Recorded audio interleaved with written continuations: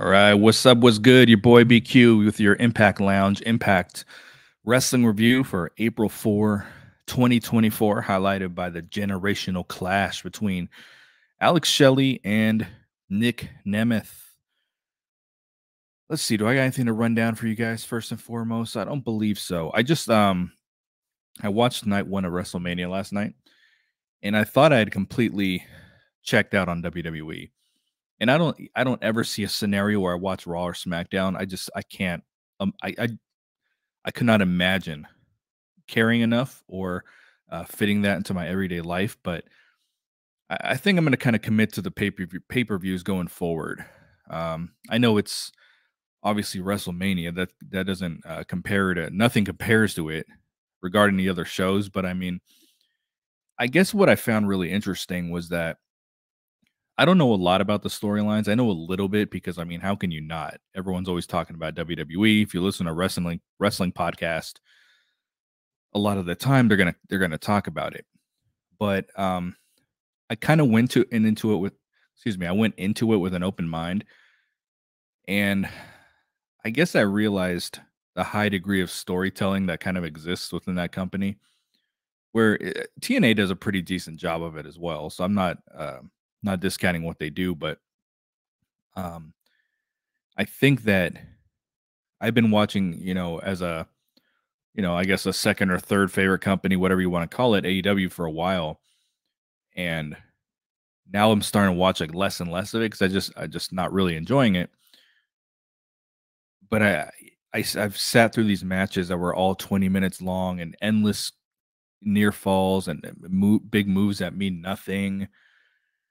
And I talked about when I went to Collision with my kids and my wife, and they, as fairly casual fans, they didn't understand who to cheer and to cheer for, who to boo. They weren't understanding why these fucking ridiculous moves were ending matches. It's just like when you live inside a wrestling bubble, and I'll even put myself in that bubble, even though not really, I don't obsess myself with wrestling, but I'll still throw myself in that bubble. Like you don't realize, uh, it's hard to put. It's you just don't realize a lot of the holes in a wrestling match and in a wrestling story. It kind of takes someone's perspective who doesn't watch it on a daily basis, follow it on a daily basis to be like, hey, this doesn't make sense. Or, I see my family not being able to get involved and invested in matches because they don't understand. Like we can ooh and ah at moves, but the storytelling is most effective with someone who doesn't watch it on a regular basis. You know what I mean? Like we're already invested in the wrestlers. So it's not as important to us, I guess, for us to enjoy a match. Um, but with my family, like they have to dig into the story to like really get into it. And I threw on Mania. My the majority of my family at some point throughout the show, we're all watching the show. You know what I mean? And I can't do that with another wrestling company. That doesn't really happen as much. So I don't know. Like I just was kind of caught up in the stories. And I might be interested in going forward. I did watch the Rumble as well, but I mean everyone watches that. So I don't know. I'm gonna look into as time passes and I enjoy AEW less and less every single week. I think I might start giving these fools a shot again. Like I said, I will not watch Raw or SmackDown. That's not happening. But let's get into TNA, what you guys came here for. Would you come to your boy BQ for? I thought the episode was okay. I thought the production quality was improved, compared to last week, which was worst of the year, worst in a while. It was improved, but also I've been making a point each and every week. They don't string 2 episodes in a row that look the same. It hasn't happened once this year. Not once. And that's either for good or bad. Either, they made the adjustments where this horrible looking episode last week did look better, but then you'll have a good episode followed by a bad one. There's just never 2 in a row that look the same. Um, it's amateur shit. I'm not gonna harp on it too much, but I did say when NWA does these tapings here in the same arena pretty soon, it's going to be really really telling. So I'm very interested to see what happens with that. But as I said, I thought the episode was okay. I didn't love it, but I wasn't like bored necessarily. I just thought it was all right. It kicked off. Oh, okay. So I thought they did a very, very, very good job this episode with building the main event.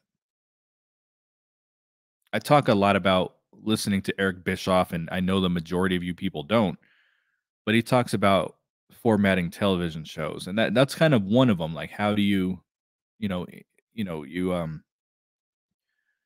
how do you build to your main event throughout the course of the show? Like, you have to dedicate a certain percentage of your show to building towards that main event. You can't just say, "Hey, this is your main event. It's going to be an awesome match," and expect people to stick around just to watch the match. Like, you got to kind of give us reasons throughout the show to tune in. I'm gonna throw this out there right away. I didn't even watch the main event though because I just didn't care. And I know it's very contradictory to what I just said, but last week when Saban wrestled Macklin, I was like, I just knew Saban was leaving the company, and I didn't care. Even though Steve Macklin, my favorite wrestler, is in the fucking match, I just didn't care. And then I said, but I think I'll watch Nemeth and Shelley next week. I think I'll care more about that. But I didn't. I probably 5 minutes into the match, I just didn't care. So I shut it off. Like, I know Nick Nemeth won, so but that's just me for me personally. I always try to review these shows from the standpoint of someone who's just tuning in, or someone who hasn't watched in a while, or someone who maybe watches sometimes, not the others. Like, I don't I don't really do my reviews thinking about the people who watch every single week, which is a lot of you guys. That's just not the angle I come from. So I'm still going to give them props for that, for what they did with the video packages, especially the opening one. I'm going to give them props for that. I just personally didn't care. Uh, what I've always said too is that I know a lot of you guys don't watch NWA, but when you watch an episode, their opening video package is telling you why you should watch that episode, to where Impacts is why you should have watched last week's episode. And it's not to say you can't use highlights, but you just have to use them when it's relevant. So, like later in the show, with Steph Delander had an interview. Here's what happened last week, and it shows her win the match. Like, that's more effective than kicking off the show with a bunch of shit that happened before. That's much my personal opinion. I think that opening sequence should be reserved for someone who's tuning in, doesn't know what to expect, and needs to be told why they need to watch the episode. So that's just my personal opinion. You guys could disagree, and that's perfectly fine. It kicked off also with an old school rules match where, it's the 2400 arena, whatever it's called. So you have to go old school. It was good that they did start with Mustafa Ali's entrance, because he's the big star here. Rhino's built like an iPhone, like no one really cares anymore. But when you have a really cool open regarding Nick Nemeth and Alex Shelley, really cool video package, drop the intro, you want to show one of your biggest stars. He really is probably, yeah, he is one of their biggest stars by a landslide. So you want to kick off the show with him. I thought that was excellently done. And then Rhino comes out. They have an old school rules match. It's usually hard for me to care about these. He's bringing out trash cans with no liner inside them. I know no one cares about that. It's just a stupid joke. That's something that my brother always points out watching wrestling, is like all these trash cans and no liners. How irresponsible. But I just didn't care. You're gonna hear me say that a couple times this episode. You're not gonna put on an old school rules match and I'm like, yo, this was fucking amazing. I cared in the sense I was tuned into the episode enough, or not the episode, but the match enough, because I really like Ali and what he's doing. And I thought Rhino was a good opponent when you obviously got to put Ali up against a bigger opponent at Rebellion. with and Jake something, I think giving him someone like Rhino early on is okay. I just would have had more interest if it was a regular match. I don't have any interest in Rhino matches, period. Let me just say it like that. But just the minute you're just like, hey, it's old school rules, anything goes, it just always bothers me because you have to have rules. Like, what if he brings a flamethrower out to the ring and burns him to death? You know what I'm saying? Like you have to have rules. So, um, obviously, Mustafa Ali won this match. The finish was pretty anticlimactic with Rhino going through a table. Um, that he clearly positioned. You knew that Ali was going to get out of the way, and that is exactly what happened. So Rhino went through the table, and Mustafa Ali won the match. Let's get what do we got after this, folks? I can already tell my animals are going to piss me off today. I can hear one cat pissing me off. I can hear one of my dogs outside pissing me off. Like I can just tell. So at the end here, though, they're doing a pretty good job with the cowardly heel thing from Mustafa. Guys, I can't say that name. The cowardly heel thing for Ali, and Jake something coming down. It's a little hard to buy because they've never gotten behind Jake. It's always like this start, stop, and I just don't think this is going to be any different. But they're telling a pretty decent little story here for an X Division title match. And Jake power bombs the security guard, aka independent wrestler. The next segment I liked quite a bit was Gia Miller interviews Hammerstone in front of the stage.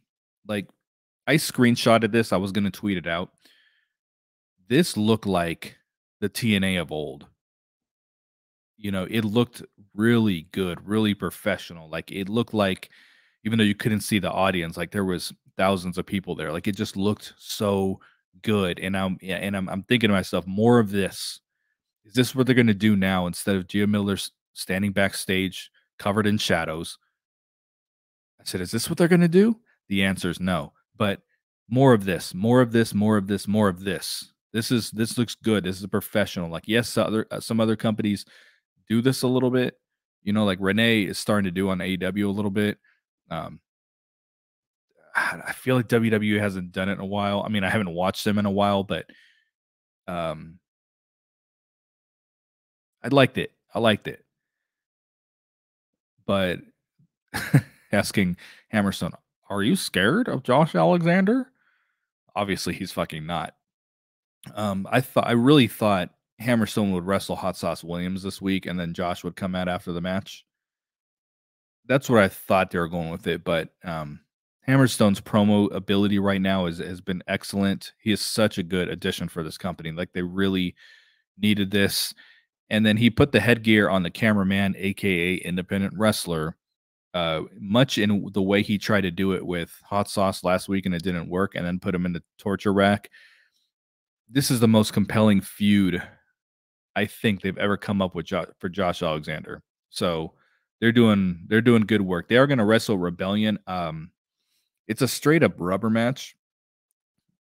I would have liked to see a 2 out of 3 falls match here for this one, but that's not where they went.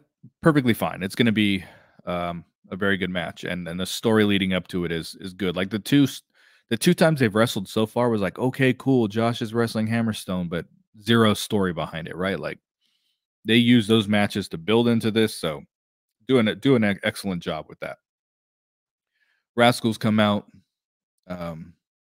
insult the city of Philadelphia, and they get a match against FBI, the new FBI of, well, Guido was out there with Zach Clayton and Ray Jazz. I think I seen Ray Jazz wrestle on AEW Dark. That's where I like recall him wrestling against like Dark Order or something like that. I know it was like a 6-man tag. But that's what I do recall him. Zach Clayton, I'm very familiar with. Obviously, his AEW work, the little bit that he did, but I do watch Jersey Shore, so I thought it was cool. Jay Wow does wear AEW clothes or outfits on the show sometimes, like in the background. She'll have an AEW jacket on. So I've always liked him. And I hope that he's an addition. It's hard to watch this segment and say, okay, this new FBI is going to be a part of TNA going forward, or is it an independent act? I don't know. It seems like a lot of effort for just like an independent act, to reform the FBI. And I know they're in Philadelphia, but it just I don't know. It just seems like a lot of effort. So I'm hoping this is a tag team going forward for the company. But they did lose. They had a relatively short match with the Rascals. They lost. Zach Clayton is not a babyface.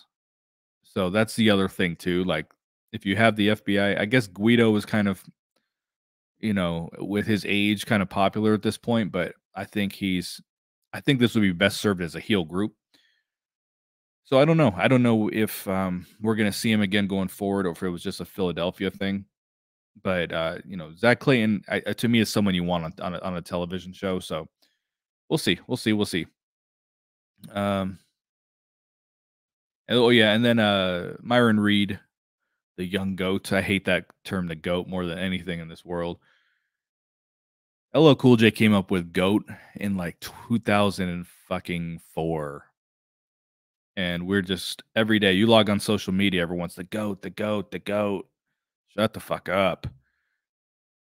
But young goat is cool. It's a cool little nickname, but he came out and helped them win the match even though they didn't really need the help. Uh, but it's good to see. This is what we wanted to see. We were hoping that the Rascals were going to remain as a three-man group once they broke away from Macklin. We're kind of like, I said the only reason I want this to happen is if Myron Reed is coming back. So um, looks like he'll be there. When I met him at the in Indianapolis, he had TNA photos for autographs. So I get the impression he's kind of around for the long run, and they'll be interesting as a trio. What do we get after this? So another one I actually watched this show in the gym, so I wasn't able to take notes, so I got to go off the website. Oh man, after this they did the video with Jonathan Gresham. I thought was excellent. I tweeted that out and I said more of this, like just like I said with Gia doing her interview earlier, more of this. This is I've always talked about fucking video packages. Like it doesn't take a lot to just produce something to get you interested into somebody instead of them just showing up in the ring or whatever. Like, yeah, TNA does a better job than AEW does of it, but I just want to see more of this. Like this was interesting. I want to see a lot more of that. I don't understand where it was going necessarily, but it's part one. So I'm interested to see where part two goes. They were trying to so he had the feud with Speedball Mike Bailey, which I had like zero interest in.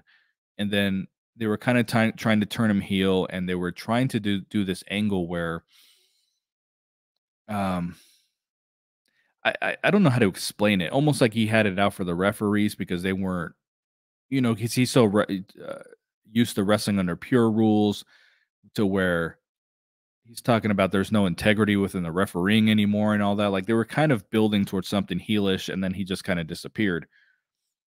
So we'll see. I'm pretty sure this is still heel shit. I could be wrong, but I'm really looking forward to seeing what he does. I like Jonathan Gresham quite a bit. He's actually part of the reasons I thought that they were going to turn Jordan Grace heel at Hard to Kill because Jonathan Gresham was going that direction. They kind of teased them in the call your shot gauntlet a little bit. They were wrestling each other. Like I don't know. I just started like thinking maybe we're going to see them pair up on screen a little bit. And then Gia Miller and her shadows are backstage with the system. The overall editing of this does look better. It looks sharper. It looks cleaner. There's still you're still over editing with the dark colors. And what I've been saying about the lighting is that when you have the lights directly in front of you, it casts shadows. But if you have one at like 45-degree angles from there's one on one side, one on the other. You can still have one in the middle, but you have to have them from multiple angles because what that does is it cancels out the shadows. So while the light comes from one side and then the shadows cast, like you have I look ridiculous right now. You have a light coming from another angle that comes in and it cancels it out. So that's, I mean, I'm a complete amateur when it comes to lighting, and I know this. But she was talking to Speedball Mountain, and they're gonna have Moose wrestle Trent Seven. Seven. They're gonna have Moose wrestle Trent Seven. Eddie Edwards just beat Mike Bailey. So you're thinking, okay, Trent Seven's gonna wrestle Brian Myers and win. I don't want them to wrestle, period. Um, but it kind of seemed like that's where they were going to go with it. Instead, they're going to have Moose wrestle, and Moose is going to beat Trent Seven, folks. So if the system is up 2-0, how does that build any anticipation for their match at Rebellion? I don't know what's going to happen next week. I just assume the world champion is not going to lose. So we'll see. But I don't know. I don't know. I'm trying not to like get too far ahead of myself because they've been showing some signs of very good long-term storytelling over the last several months. So I'm trying not to judge shit ahead of time because there's been many times they've proven me wrong, you know. So, but right now I don't have a lot of interest in this feud. If Moose wins, I don't have any interest in the match at Rebellion. Then we got Chris Bay versus Frankie Kazarian. I didn't think this was as good as Frankie Kazarian versus Ace Austin prior to this, but Chris Bay is also very, very good. So when I say I didn't think it was as good, that doesn't mean it wasn't a good match. You know, I thought it was excellent. Also, that was just I just preferred the other one a little bit more. Frankie Kazarian made Jane, excuse me, yeah, Jade. I was saying Jade announce him as the king of TNA. I really want to see Frankie Kazarian go more forward with this gimmick. I want to see a fucking scepter, a crown, all that shit. Because Frankie Kazarian is not a goofy wrestler, so he can add this to his gimmick, and it's not going to come off stupid and goofy. Like he makes everything work because he's a pro. So that's what I kind of hope he does. Uh, they're kind of doing these trio things right now in Impact, so you know you can easily give them a couple lackeys and roll with it.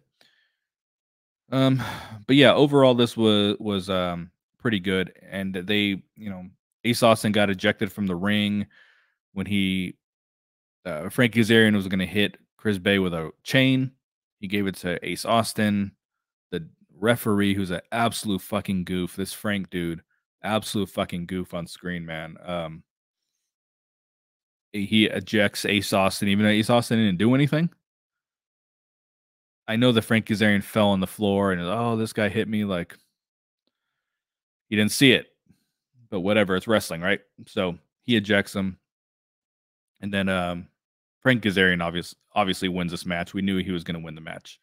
There was no in these matches on this episode. There was no like, oh, I wonder who's going to win. Everything was predictable on this show. Every single fucking bit of it.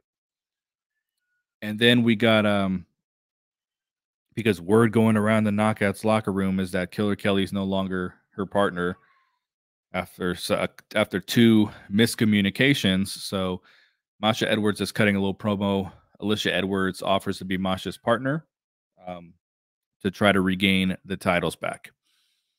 It's a very TNA thing to do, to tease that Masha's going to have a new partner and then use someone from the fucking roster. But I'm all for this. I want this to happen. Like I want Alicia to get a damn title for the system. They're kind of telling that story. Well, like, hey, she don't have a title. Spitfire, even though they're trying to build them up a little bit, like to me, they're still kind of a jobber team. So I hope that Alicia and Masha win the titles back. But I mean, they're hot shotting the shit out of the titles, so that's part of the problem too. They're just going back and forth. Every single match they're defended, someone loses them. Fortunately, the titles mean almost nothing, so who cares? You know what I mean? It's not like they're doing this with the X Division Championship. So I'm hoping that is the case, that Alicia teams with Masha and they beat Spitfire for the titles. That would be amazing. If you want to give Spitfire the titles at a later date again, cool. At Rebellion, I see them trying to put together some kind of match where Spitfire defends against everyone on the Knockouts division like they tend to do. And I don't know, you can get away with Masha and Alicia being the champions because Alicia doesn't wrestle that much. So it's not going to be like they're going to find ways for her to defend the title. Like she'll be like Stephanie McMahon when she was the world champion. back in the day. Like she never fucking defended it. She just walked around with it as a prop. And it would be interesting how you factor Masha into this. Like she's not going to join the system. That would be insane. But maybe she does. Maybe she does. That actually would be super cool. I just don't see that happening. So we'll see. I mean, common sense probably says Spitfire retains the titles, but if the goal is to try to get a title on Alicia Edwards, this is the way to do it. And then I fast forwarded through Con PCO Monsters Ball shit. We're gonna see them right after we saw Old School Rules. And I think the week before that we got like no disqualification. No, it wasn't no disqualification. I mean, I know PCO and Khan had one, but I think we had a garbage match on Impact a couple weeks ago too. I don't know. We're just right back to this shit, street fights and all that shit. I can't imagine very many people care. And then we got Ash by Elegance versus Zaya Brookside. I love Zaya Brookside, and I'm really enjoying Ash by Elegance too. A lot of people don't like her, but I think she's getting good heel heat. I just think sometimes as wrestling fans, we just feel like we have to like everyone on screen, and that's not the case. You know, um, if you don't like her, cool. But I do think she's doing pretty good work.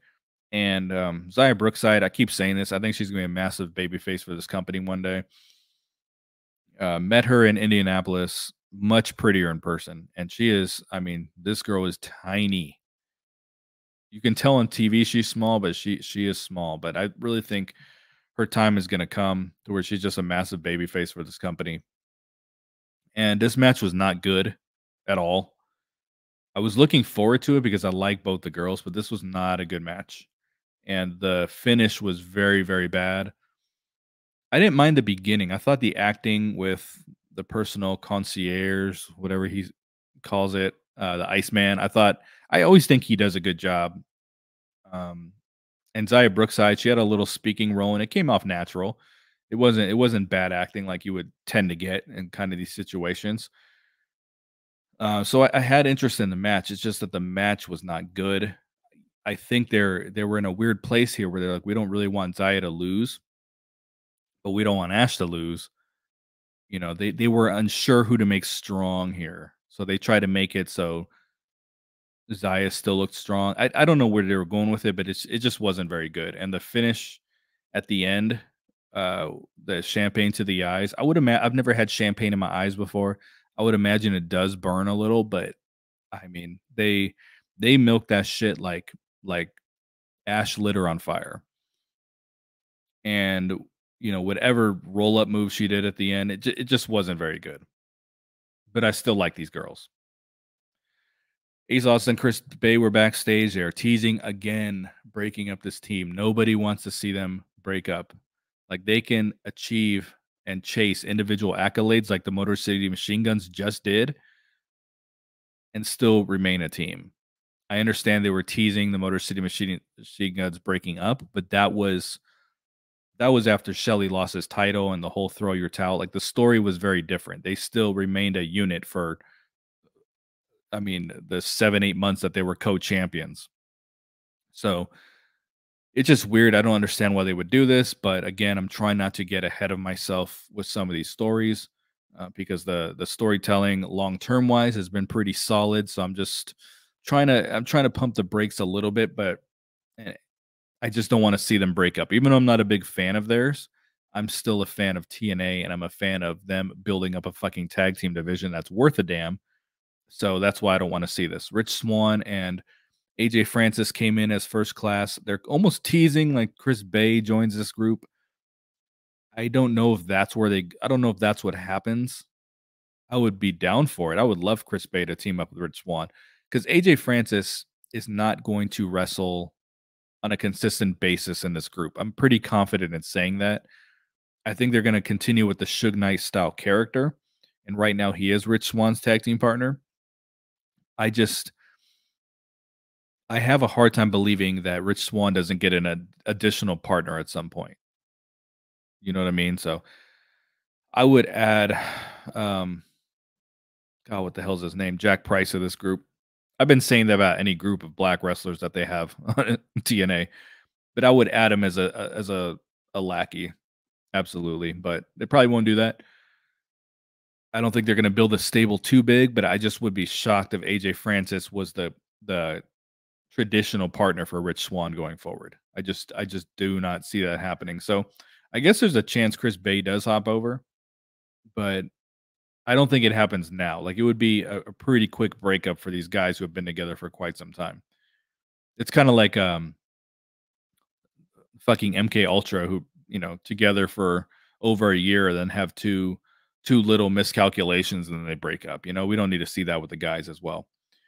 Gia Miller and her shadows are backstage with Matt Cardona and Steph Double DeLander. And this is what I was saying earlier is that they showed the highlight of her becoming number one contender. That to me is just better use of highlights rather than playing them for fucking 2 minutes to start off the show in slow motion. C4 spike and a kick out. That Zaya Brookside match with Ash by Elegance, I think Tom set a record for and a kickouts. Anyway, Steph DeLander's not going to win at Rebellion. Let's just throw that out there right now.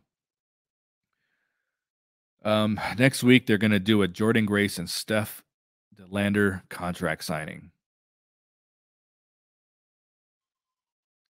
Who the fuck cares about that? There's no heat in this feud. Crazy Steve's going to defend against Laredo Kid, one of the most random title matches they have done in a while here. Should be fun. Should be a cool match. They had Laredo Kid speak for the first time in 8 years the other day. And I completely forgot that he was the number one contender for the Digital Media Championship. Completely forgot. He was supposed to wrestle at like Sacrifice or something, but he got hurt because he won a 6-way match or something, I believe. I just know he was supposed to wrestle for the title, but the title means so fucking little that when they just said Joe Hendry was wrestling, like I say, okay, he's wrestling for the Digital Media Championship. I didn't even really think about it. And then the main event was Nick Nemeth and Alex Shelley, obviously. The match started off so slow because Alex Shelley has these methodical, his storytelling is very like methodical, working a body part. It was so slow to begin though. I just didn't watch it. So I'm sorry that makes me like a bad fan. There's probably a lot of you guys like, yo, this match was off the chain, but this would not have been a generational clash had Alex Shelley not just been the world title. This would have just been Nick Nemeth wrestling a tag team wrestler, but Alex Shelley did when he won the title, it did build him up. You know what I mean? Like you want someone to hold a title and them to be taken more seriously when they lose it, kind of like what they didn't do with Rich Swann. So, the title did build Alex Shelley up, but I just had a hard time sitting through this match. And when I know what the outcome is going to be, I know one of the guys is leaving. And as I said last week, I'm not going to miss, Tom Hannafin with Shelley and Saban. What's some of the other names? Slamovich. Some of those other last names he uses. That's annoying. But I'm good with not hearing that again. So yeah, Nick Nemeth, I didn't even have to scroll to know that he won this match. There wasn't a single match on this show that wasn't predictable as shit. And the last couple of weeks were pretty good, especially 2 weeks ago. Like 2 weeks ago, I claimed was the best episode of the year. Some people were saying last week's episode was the best episode of the year, even though it looked so bad. But this was just in the middle of the pack. It wasn't a bad episode. It was just there. It was just almost felt like a throwaway episode to me, but they did advance a couple things, so I don't want to call it a throwaway, but I think it was just a decent episode that they tried to have a good main event for. But they did do a very good job building up to the main event throughout the show.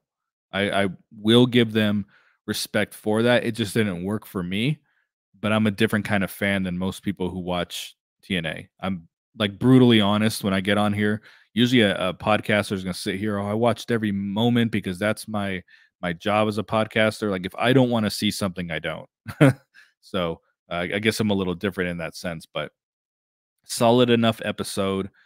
I try to keep this episode a little quicker because it's like Mania weekend, so I don't know how much people care about TNA right now. But hopefully we get a really good episode next week, and we'll dig into it, and hopefully we get some good TNA news this week to talk about. I got an episode with a little podcast coming up pretty soon about Digital Media Championship, and you know just the continued failures of this belt, and it ties into something WWE is doing. So that'll do it for your boy BQ. Thanks for tuning in. I am out. Peace.